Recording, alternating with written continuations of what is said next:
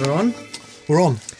Hey guys, welcome to That Pedal Show VCQ. Dan here. Mick here. Hello, hello, hello. Happy Monday. Happy Monday. Do you remember them? The Happy Mondays? Yeah. Bez? Yeah. Come on, baby. Right, so we're discussing in the main Friday's video, which was about, we used the Fender Bass Breaker 15 and we plugged it into our Marshall 412 and also a Victory Open Back 212 and just see what we could hear, and it spawned quite a lot of questions. It was hasn't it, Daniel? Fascinating. You start. Harry Hadley. Hello, Harry. He gets us off to a really good start in a positive mood. Harry says, average episode. Average episode. Sorry, just took me to the 36-minute mark. That's not bad. That's okay. I mean, that's pretty good. That's pretty good. That's pretty good. That's pretty good. But Mackenzie Harrison is much more positive. He says, people who don't use 4x12s anymore are sellouts, and that's not metal. We have Rick McCrea, Matt Gilbert, Bartoli 20, Eric A, and Daniel Pines all asking questions about extension cabinets. Yeah, very common question this. What would adding an extension cabinet with a different type of speaker that is in the combo, what sort of flavour would that add? So let's say adding a cab with an Alnico Blue to an amp with a G12H speaker. It's, very interesting. Matchless is a good example. Matchless is a very good example. Matchless use mismatched speakers in their amplifiers, and it's like the DC30 is designed around that sound in their 2x12 combo. But actually, there's another question. If I may, combine I don't think this question is about load. This question is about speaker type. Okay. So what about the flavour of a greenback with the flavour of a gold or a blue? Absolutely. Or the speaker type, if you mismatch speakers, it can be a fantastic way to explore sound. But this is specifically answering about the extension cab. You need to be aware that if you add an extension cab, it changes not only with the added speaker, but mismatching the impedance will change the way the amplifier sounds as well. We'll get to that in a second, because that's someone else. So yes, and great way to do it though. Lots of people do mismatch speakers. Probably two things to be aware of. One is the power handling and efficiency of each speaker. So if you match a 15-watt speaker that's 101 dB with a 60-watt speaker that's 97 dB, they're going to be very different perceived loudnesses. Yes, that's exactly right. So you just need to watch that, and that's probably the main thing. Yes. Right. Lots of love for Mick on the Les Paul. Yeah, I was very heartened by this. Lots of people saying that I sounded good on Dan's Les Paul. Jack Daniel, Anthony Noto, Mark, Ramrock Man's Jukebox, Tony Noon, Jake, Brian Fitzpatrick, King of the Mountain, and Xander Cruz have all said, Mick, why don't you have a Les Paul? You sound God, I've had a few Les Pauls over the years, and I do love them. I love the sound of them, but I find them ergonomically difficult because I don't know what it is. I like bigger guitars. I like guitars that are big. Longer scale length. No, it's just so it sits there, right? Right. And because there's not much here, it does that all the time. Ah. Whereas if you've got a Tele or an SG or even a Strat, it just sits there over there a bit more. Okay, interesting. And now, so it's less of a problem when you stood up, but then now it looks like a child's guitar because you're a huge man. I'm not a small person.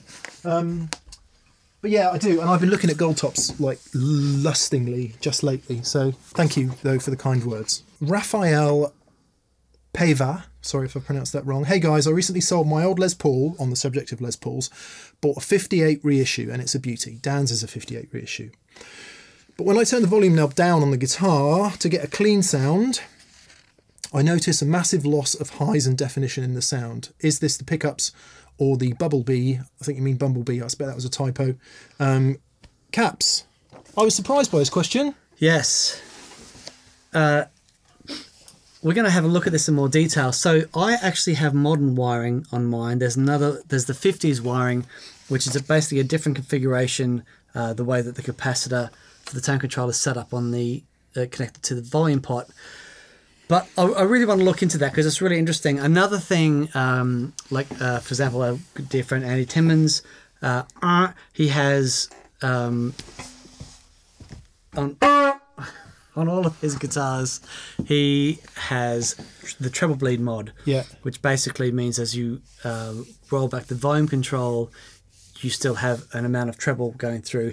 It's basically works exactly the same way as a presence control does. As a bright switch does in your Fender amplifiers. It bleeds less to ground. Yeah. What you need to do some reading on is 50s and modern wiring. So reissue Les Pauls. The reason I'm confused is reissue Les Pauls usually have what's called 50s wiring, and it's a different way of connecting the tone pot. And where the signal comes first, whether it comes anyway, blah blah blah. Do some reading about it, whether it's lug 2 or lug 3. Typically, 50s wiring sounds brighter when you turn the volume pot down. So we're surprised at that issue you're having. So check what wiring's in your guitar and think about if it's been rewired in the modern way. Think about getting something like an Emerson Custom pre-wired harness and get it back to 50s. Let's do that. Yeah. Most people I know, the vast majority of people I know way prefer 50s wiring to modern wiring. Yeah. Could also be the value of your capacitors. Yeah. Could be the value of your pots in your old guitar, because goodness me, Gibson has done some funny things with wiring over the years. Yes, indeed. So yes, okay. Unusual. Greg Spear, I thought that the 4x12 sounded great. However, you often hear people say that small amps, e.g. Fender Princetons, are often favoured in a studio setting. Why is that? Yeah, and to add to that, Mike Muscarella sort of expands the point by saying, tell us more about the Pro Junior into your favourite 1x12. Wouldn't you prefer a 4x12 plan? Yeah, wouldn't you prefer a bigger amp with more headroom? Asking for a friend. Asking for a friend. The answer to this is the same. There's just something that's harder to capture with a big amp. Yeah. With a microphone. And I find. Yeah. We've heard it done really well in a number of situations. One thing that was really surprising for me when we had Graham Coxon on the show, because he has the Marshall Plexi, the big one, and he records with that, and he gets the most amazing guitar sound. But and Matt Schofield as well, crazy loud guitar sound, and they record beautifully. There's an art to recording loud guitars. It's and we have it here where we have the most amazing sound in here, and it's big, but you're sort of enveloped in the atmosphere and the experience of this sound pressure. And it's a whole different thing when you go and you hit playback, and it's like, okay, it didn't capture that bone shaking thing. Well, I think there's two reasons for that, and the two examples you pick out probably explain it. If you take Matt, all of his guitar sound is in the mix. Right. I doubt they filter off much low end. No, he also uses one of those. The reason we bought these Neumann TLM 102s, the reason we bought these large diaphragm capacitor mic is because we heard them being recorded with Matt one day in the studio on his 2-rock cab at like God volume. And it was it was getting everything, and it was a beautiful thing. Graham is probably a totally different kettle of fish, where he might record with that Marshall, but I absolutely guarantee that the low cut is on about 120, maybe even 180, might even be that high. Yeah. No, it's pretty common to filter off 50 and below, but I suspect most of the low end is gone by the time you hear it in the recording. So very interesting. Yeah. To actually answer the question, two questions. I personally find it much easier to record small amps, and I think you can get a big sound out of them that works really well in a mix. Bigger amps more problematic. And what wouldn't we want more headroom rather than a Pro Junior? It's a really interesting thing. Dan's 59 AC10 has got as much headroom as any 50 watt amp I've ever heard. Yeah. The Pro Junior, to me, sounds like it's got way more headroom than the Blues Junior. Right. Matchless Lightning, literally louder and more headroom than many 50 watt amps I've played, and it's only 15 watts. So there's something about the design of the amp. It's not just about the wattage. Fantastic. Okay, Jason Maori. I have just watched this 8:30 p.m. Monday night here in New Zealand. So here's my question: what does the structure knob do on the amp? Changing this, did its amp sound bigger or not? The bass breaker's got a gain structure knob, low, medium and high. To me, well, because we had the master volume round at about there, 2 o'clock, 3 o'clock, whatever it was, using it... PM, not AM. As loads of people commented, you've got it set at 3. You got it set at 3 p.m. Why not try 3 a.m.? It's like it's joke. Oh right, okay. I'm thinking it's the same. It's the same. Yeah, fine. Sorry. Ha ha ha. Sense of human failure. It's Monday morning. Yeah, for me, if you want higher gain sounds, the medium and the high gain sounds in the bass breaker, they work really well. But to me, it just gets smaller. Yeah. The more gain you stack into any amp, the smaller it sounds to me in the front end, unless it's got 100-watt power section and it's really loud. That's a bit of a different thing. But if you're stuffing high gain pre into very compressing 15-watt power section, all you get then is it just sounds smaller to me. Yeah, you can literally shove anything into that, and they'll, you know. Yeah, it's going to sound most open with the least gain in the front. There you go. Fusion 72. These guys take a really good concept and mutilate it with all of their talking. Just mutilated. They get to rambling so much that they forget what they were doing in the first place. What? We never do that. Do an A-B comparison and leave it at that. Leave it. These guys are two dudes that use gear as an excuse to hang out and film themselves talking. Yes, we do. Thanks, Fusion. If you watch long enough, you'll understand. Okay. So I was touched on this before. Dom Cole, Kyle Allen, Lively Pelts, Jay Bird, Simpson Music, Nathan Norton. I know this is basic. It isn't necessarily basic, but can you explain impedance of plugging a speaker cab or an extension speaker cab into your amplifier? Okay. Works like this. If you've got an 8 ohm output on the back of your amplifier, and then you connect that to an 8 ohm speaker, the impedances are matched, and it will operate as it's designed to. If I have got an amplifier that has a 4 ohm output, and I'm wondering, and I only have an 8 ohm speaker, well, that's fine. You can go from a lower output into a higher impedance. And the way I think about it is like this.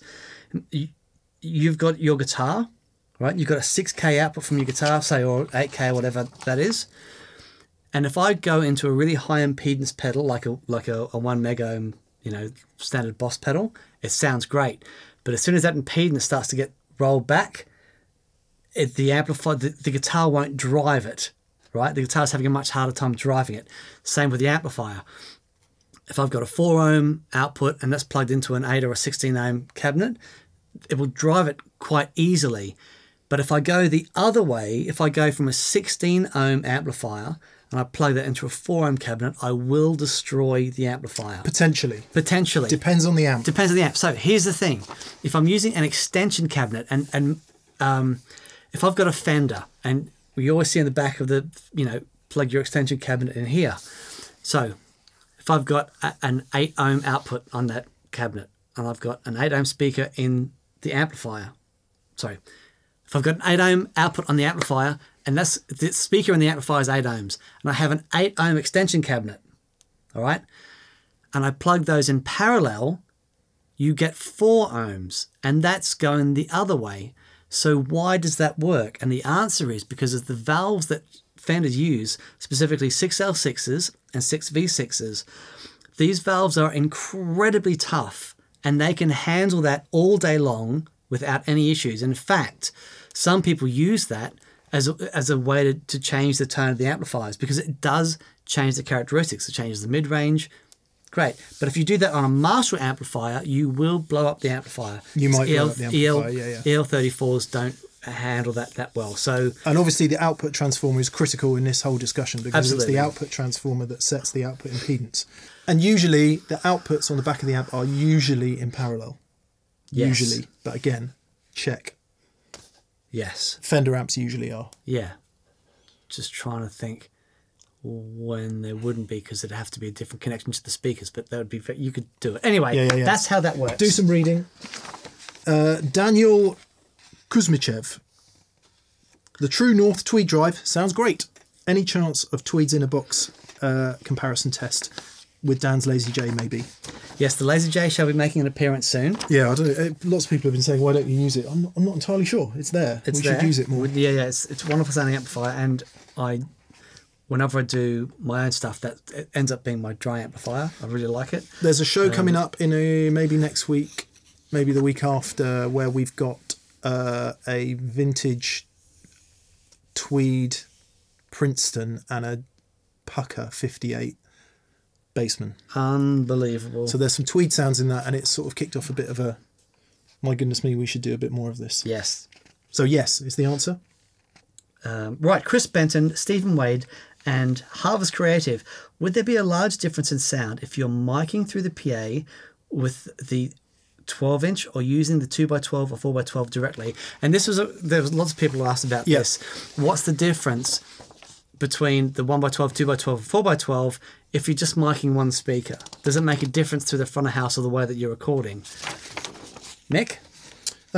Yes, it makes a huge difference. I'm just seeing if anyone else has asked that question, and if they have. Anyway, yeah, it makes a huge difference depending on where you put the mic. So if you've got like a 57 or the E906 like we use, and you put it an inch off the speaker grill, you're going to be hearing minimal differences in the cabs. But people will tell you that you can still hear the resonance of a 412 over a 112. In a live mix, all bets are off, because what the front of house person probably does is immediately hit the low cut filter. Right. So they'll probably cut the 100 or 50 hertz straight off your guitar, depending on the room. They'll EQ it. They'll do whatever they need to do to get a good sound out front. The difference is for you on stage, whether you feel it and you love it. So out front, probably not. It's more of a moot point, and certainly recorded. You know, blimey, you chuck $20,000 at a mix engineer to mix your album, or 50,000, you know, depending on who you're getting to do it, or 100 quid if it's me. They will radically compress, EQ, shape. They will absolutely destroy your guitar sound to get it to sound good in the mix. So all bets are off. And so what I was talking about then is if the mic is 1 inch away. Whenever we mic cabs, it's usually about 8 inches to a foot away.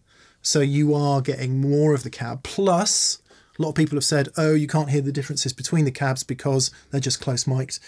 We do have back there, above pretty much where the cameras are, a pair of AKG C414s in what's called a mid-side configuration. If you don't know about mid-side, look it up on it's very cool. The web. It's great. It gives you a really good stereo image. And they are usually mixed in somewhere between 15 to 20% in the final mix that you hear on that pedal show. I mixed them higher for that. And actually what it was doing is it was accentuating the bottom end of everything compared to... It's such a minefield.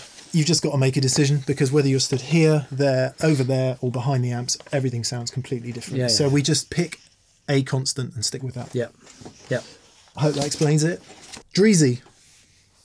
Dan and Mick, hello. Hello, Dreezy. I'm very curious to know what your normal practice setup is. Well, mine, my setup, I've got two different setups. I think anyone that saw my jiu-jitsu vlog knows that when I train, I have to practice, otherwise my hands just clam up. So I've got my little Yamaha TH10 that I use if I'm just, you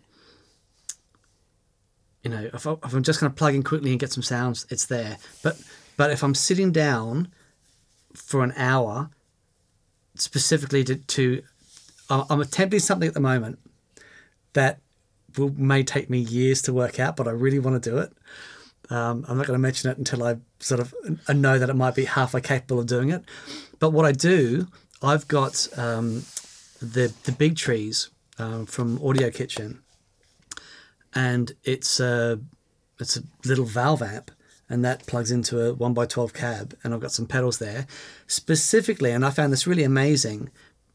When I started practicing with a proper tone creating platform, the difference in my playing was huge.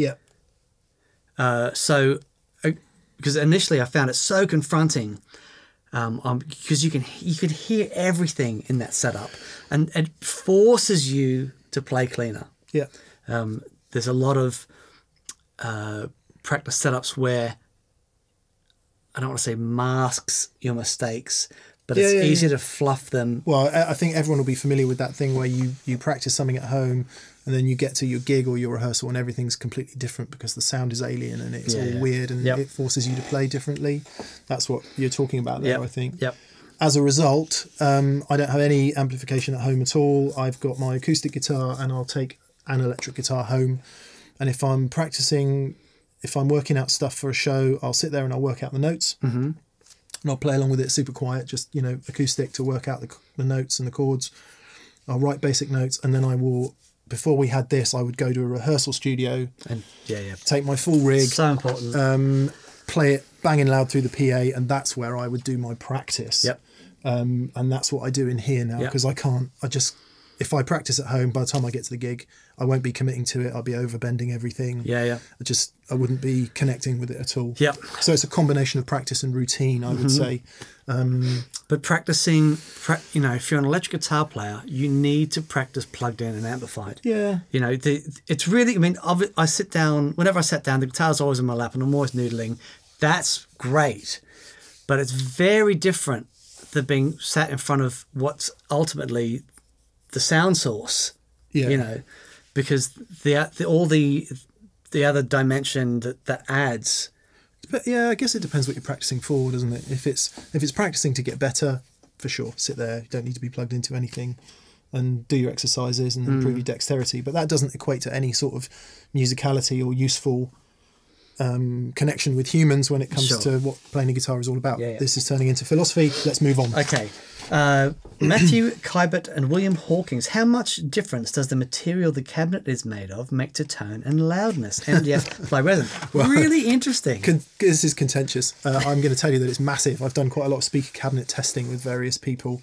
Now, let's do this quickly. In something like a studio monitor or a PA cab, you want the cabinet to be as inert as possible, and that's why MDF and well-designed cabs with loads of internal damping is really important. And speaker design in that world is a really super clever thing.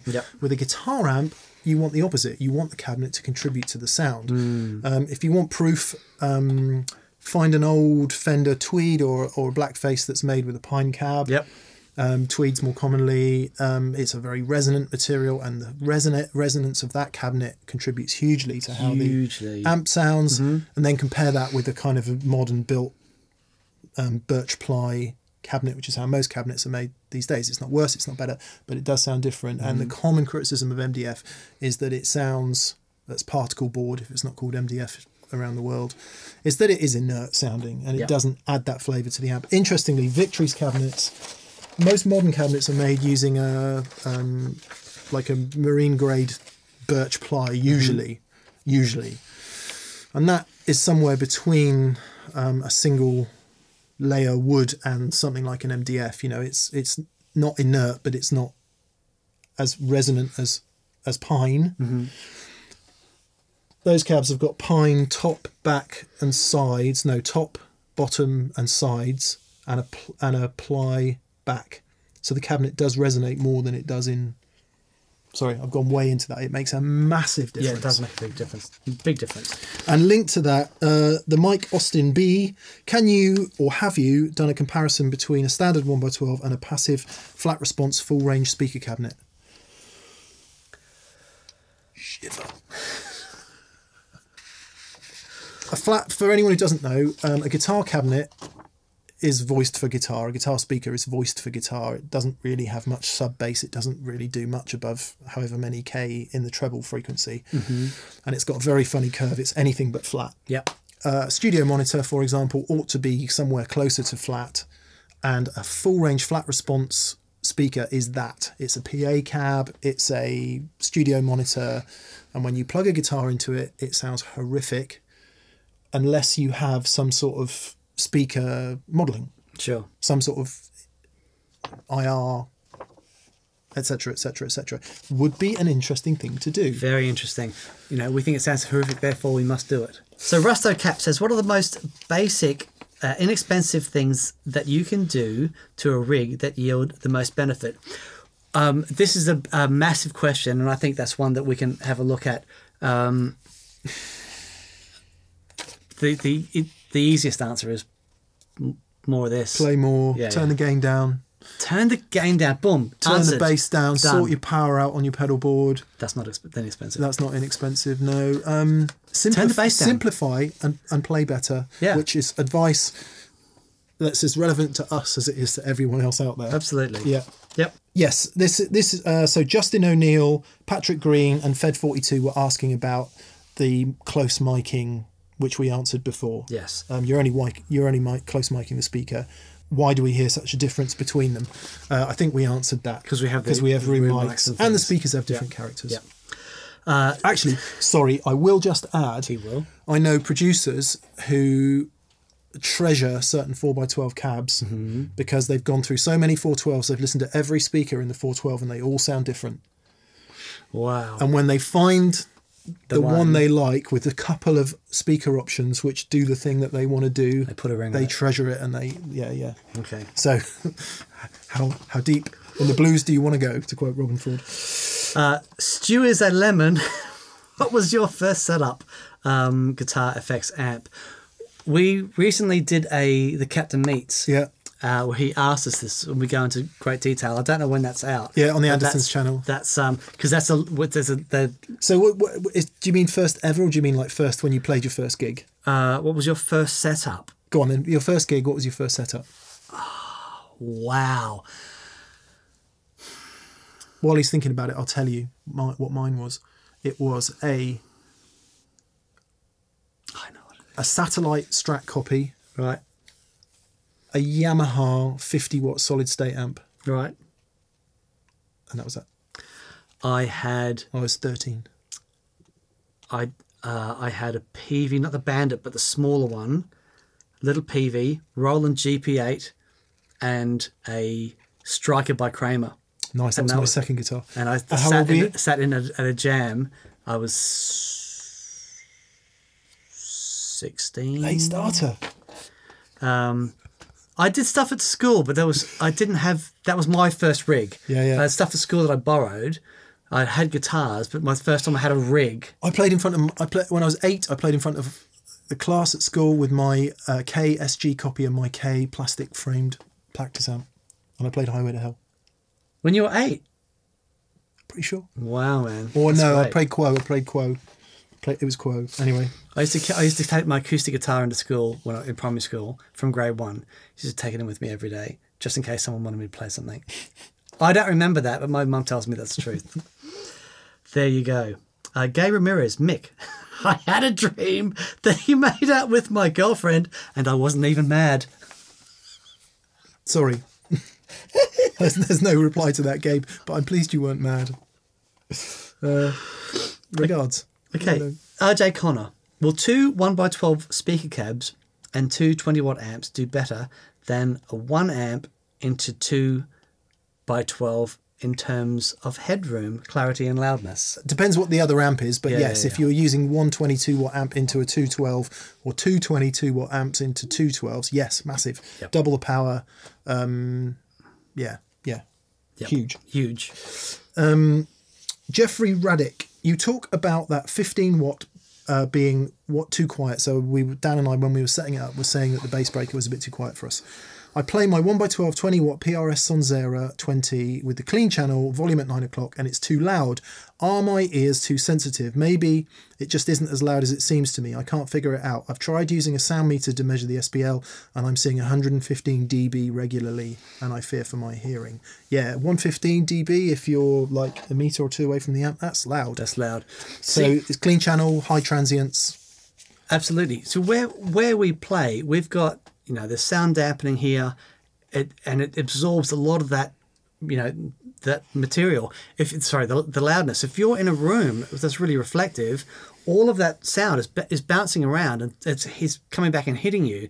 So just where the amp is sat in the room, and the sort of room also makes a massive difference. Also, the difference between one 20-watt amp and another 20-watt amplifier is sort of in terms of headroom. So the bass breaker, we'd set it to have maximum headroom, and at maximum headroom, it's not a very loud amplifier. No. It's breaking up, so it's going into overdrive and compression. So you're not getting 15 watts. You're probably only getting 7 or 8 watts until it starts overdriving. Whereas in your Sonzera, depending on how it's designed, 20 watts clean is loud. Yeah, it's loud. really loud. Absolutely. So yes, don't go above 115 dB too regularly. That's definitely. That's not good. Gemma Seymour. Hi, Gemma. Hello, Gemma. Yeah, she comments on all our videos. Yeah, always says something intelligent and well researched and knowledgeable. So thank you, Gemma. Yeah, really appreciate it. And Gemma corrects us, says, for the record, the ZVEX Nano head is a half watt not 1 amplifier. watt. Yeah, sorry about that. Perfect. It is. Thank It's you, 0.5 watts, not 1 watt. Sebastian Bradvilliac, or Ach, depending on where you come from. Sebastian Bradvilliac, maybe. How would the 3 different cabs compare in a mix? And Rohan Kemraj also asked that question. What works best in a mix? And I think I would refer the honourable gentleman to the answer to the previous question, which is all bets are off. Yep. It depends entirely on the amp, the pedals you're using, the engineer. Band. So it's really, the cab is just one, it's just one thing in that whole soup, isn't it? Yep. Ricard Lima Pereira, how does cab build affect speaker behavior? So interesting. So, the way that the cab is designed has a massive impact. You have a fundamental frequency, in a resonating box, and depending on the size and that changes that frequency and that how it's braced, all that whether stuff. It's ported. If you have a look at, do you remember the turbo sound? Yep.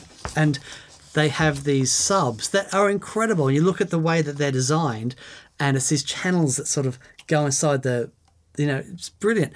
It has a massive effect. Some of the best cabs I've ever seen and had the pleasure to watch being made and talk through the design process was at Mesa Boogie.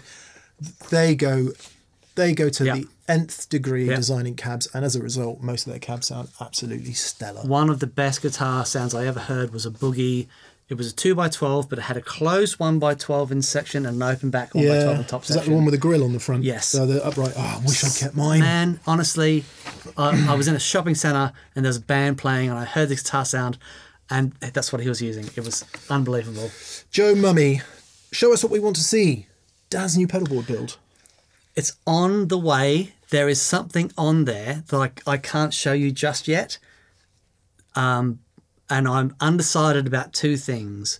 But we've got some gigs coming up and it's got to be done for then. So it's on the way. Caleb at MGW says, why do you guys not have a deluxe reverb? I assume he means the 65 deluxe reverb reissue. I don't know. I mean, it's after the Hot Rod Deluxe, it's probably the most commonly used valve amp out there. I've got some foil and lint. Oh, I see. Dan's suggesting there may be a financial, which you wouldn't believe looking at all these things we do. No, we should get one of those. Maybe we can get one on loan from Fender, because it is a super common amp. Yeah. Actually, it's the amp that when Pro Guitar Shop people voted on what amp Andy should use, that's what they... Really? Yeah, that's what they said. Okay, all right. I mean, it's a phenomenally popular and brilliant amp. All right, I'll upgrade from my lint. Is it possible to make... Sorry, Fabian Eriksson asks, is it possible to make a wet-dry setup with a combo amp and an external speaker? No. You need a power amp. source for that external speaker. Yeah. So, and for that, if you wanted to do that, if you've got your favourite amp you like and a 112, you could easily get something like a Seymour Duncan 170 Power Stage, or the new Quilter that's just come out, or an EX Magnum 44, that kind of thing. You wouldn't have to have a whole other amp. You just need something to amplify to do the wet dry thing. Batoli 20 and Petris Nord. An episode on speaker sizes would be fascinating, 10s, 12s and 15s. And also Alex Hoff says if we have any opinion on sizes for bass speaker cabs. Another show. Yeah, every time we talk about 10s, you always say, oh, they sound a bit middly and they've got a brittle high end. And you say 12s sound really balanced and 15s have got really solid low end, but they don't lack highs. You know, all the cliches come out. And when I listen to them, they all seem to be true. Right, there you go. So maybe we should do that. Bass cabs, Ampeg SVT 8x10. Anything else, go home, please. Sorry, Paddy. Did a gig with a bass player in Australia, and he had an Aussie monitor power amp, 1,000-watt power amp, and it's 1x15 cab, and he just had this precision, this low slung precision, and it was just heavenly. It was so good. But the idea that 15s can't do highs and 10s can't do lows is cobblers. It's not. It's just not true. Nope, not at all. Andy Lord, can you please speak to my wife and explain to her why I need a 4x12 in my life? Andy, this is easy. This is really easy. Try this. Try this. You don't wear wellies to a wedding, and you don't wear your best shoes to do the gardening. I like it. Therefore, this 1x12 is just not suitable for certain things that I do. Perfect. If that doesn't work, you just have to buy one surreptitiously and hide it somewhere, which is what most of us do. Yeah. Buy it and we'll hide it for you here. Yeah. Just come pick it up when you want a gig. Fart Knocker says, I fart cleaner than Fender. And finally, Proud of you. Jose Vega says, wow, boring.